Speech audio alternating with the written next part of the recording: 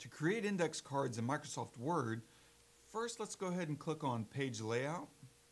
And under Page Setup, we'll click the options here. Then click Paper. And here under Paper Size, let's scroll all the way to the bottom and click Custom Size. Now we can specify our own dimensions. For the width, let's go with 5 inches. And tab over to the height and make that 3 inches. Next we'll click on Margins. Let's make all these margins 1/2 inch. So we'll click that down arrow until it says 0.5. Great. Next for the orientation, instead of long ways, let's make it landscape. So we'll click on Landscape. Good, now we'll click OK. Now you can see the page is updated to what's effectively a 3x5 card. Now let's go ahead and click on the spacing and change that to 0 and press enter.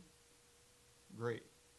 Now you can put whatever you want here, maybe your favorite breakfast recipe.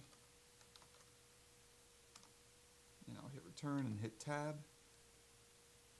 And for this we need 2 eggs and 10 slices of bacon.